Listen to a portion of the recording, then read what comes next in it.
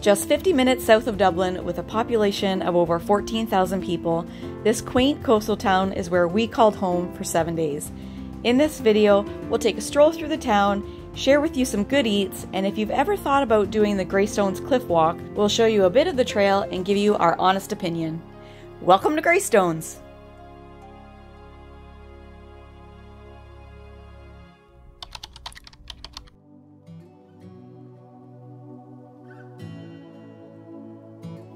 We took a blue bus from the Dublin airport into Greystones, and once we arrived, we couldn't wait to explore the town.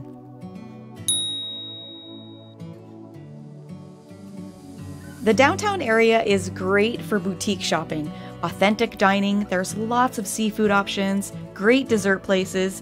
We chose Las Tapas for our lunch spot. As soon as we walked in, it had a warm and cozy feeling. They had real candles on every single table. Our food was excellent, service was great, and my white sangria was delicious. But my most favorite store was the sweet shop across the street.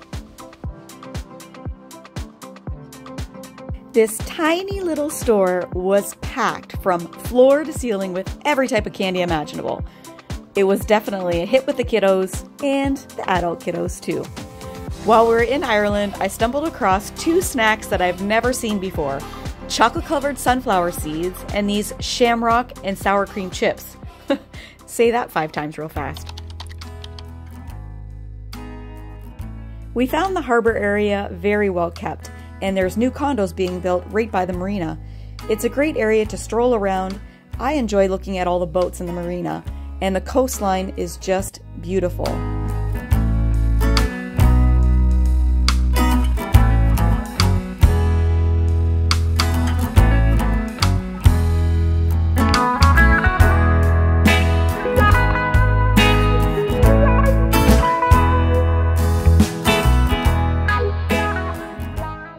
While we were walking around the marina, we also saw seals playing in the water.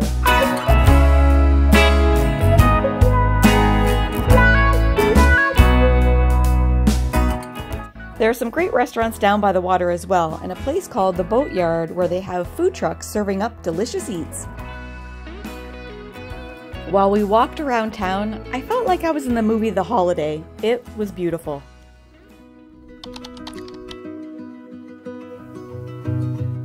Just past the marina is where you're going to start the Cliffwalk.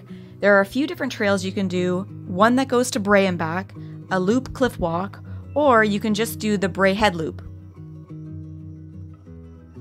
The Cliffwalk is very well marked, so not to worry. We found conflicting things online about whether or not the Cliffwalk was actually open or closed, so we just decided to go for it. This trail was well equipped and it even had an AED, which I thought was great.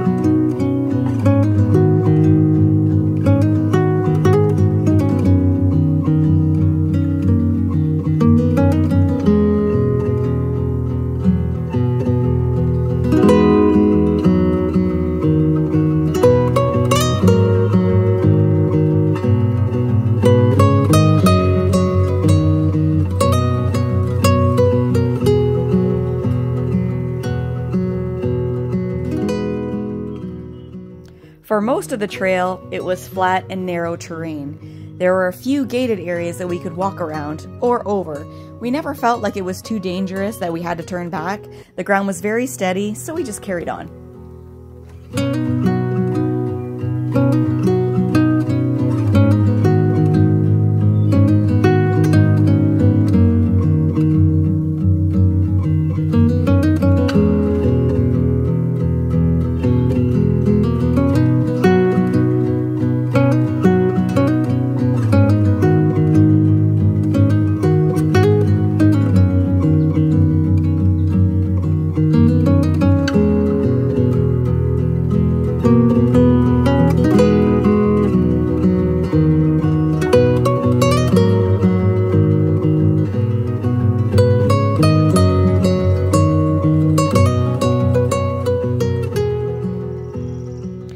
this point, we had been walking for a while and noticed our view of the water is completely gone. So we decided to not complete the out and back trail because, well, the hike wasn't exactly what we were expecting, with minimal views and pickers. Lots and lots of pickers. So we turned back where we did have a good view and called it the Cliffwalk. Well, for us anyway.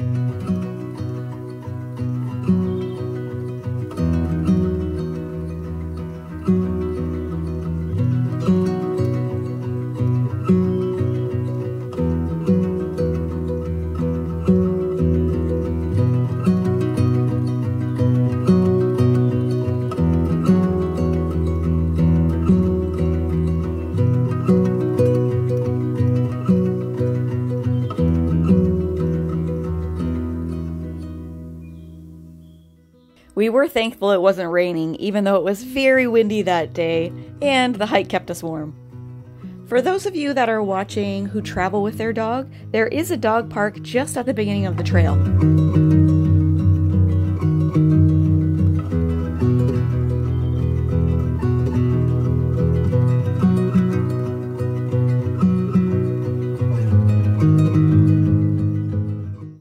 Now, I can't give the Cliffwalk a complete review because we didn't complete the whole thing, but I will say, as a group, we expected to see a lot more of the cliffs than we did, with the name being Cliffwalk and all. But to be honest, I'd rather just walk the coastal road or the beach to get great views, or just sit at the marina and watch the boats, or the seals.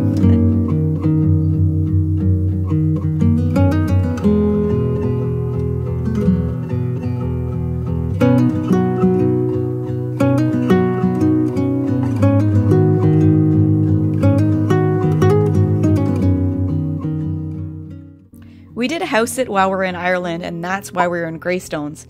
Even though we were here for 7 days, Ireland is definitely a place we look forward to going back to.